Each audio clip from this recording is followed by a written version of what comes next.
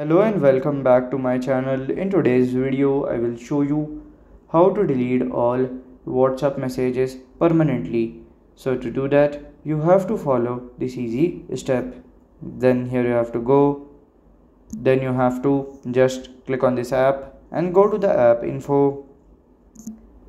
And then here you have to go to the storage option. Click on this clear data and then delete. And then it will be like done.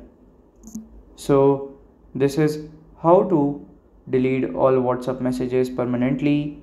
And if you find this video helpful, make sure you like, subscribe and share the video. Thank you for your watching.